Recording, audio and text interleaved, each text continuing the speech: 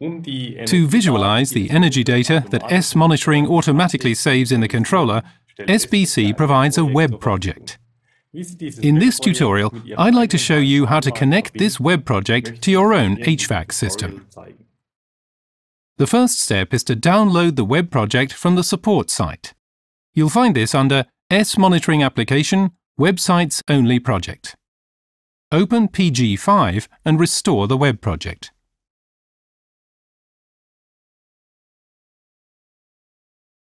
The project is now unzipped on your computer.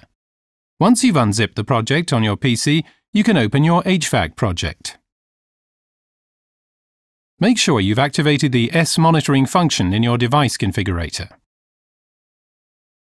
Now, instead of making a new project for the web pages, you can just add the existing project from the S monitoring folder.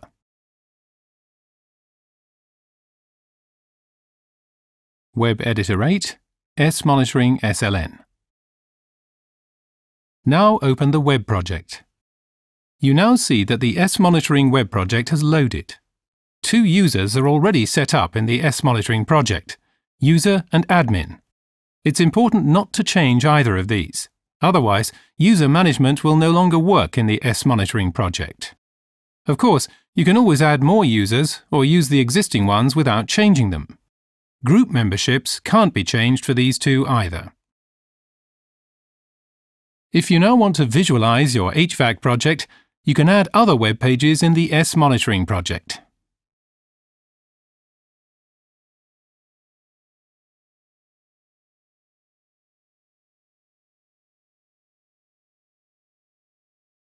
On this web page, for example, I'll position my heating circuit.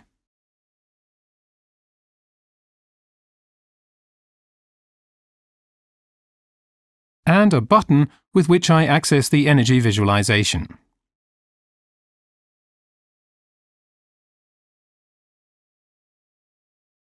When I click this, I open the view S Monitoring Home. Now, on S Monitoring Home, I must also add a button that sends me back to my HVAC web pages.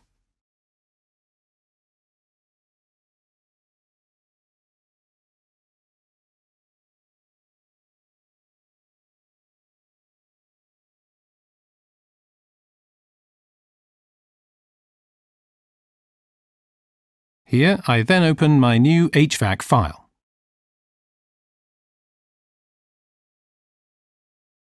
Now the settings in S Monitoring Options still have to be changed. First, I select my HVAC page as the main view, so it will be displayed when the application opens. Here, I also select the download option Web FTP and enter my IP address.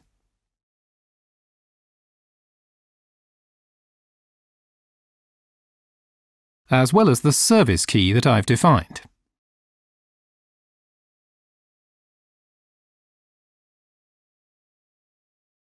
I'd like to download everything and update any data that's already there.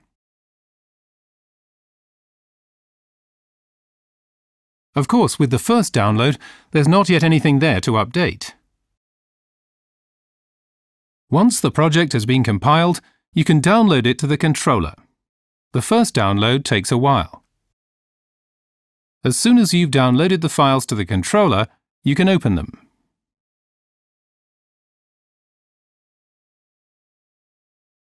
Now you see that in addition to the heating circuit and HVAC system, you immediately have access to the S Monitoring application. So, you can visualize the connected energy meters' daily, weekly and monthly files and thus display the system's energy consumption. Now you've seen how to quickly and easily add the S monitoring function and visualization to an existing HVAC project. In other tutorials, I'll also show you how to integrate other meters in addition to the S-Bus meters, as well as how the data saved in the S monitoring application can be used in your FUPLA program or HVAC applications.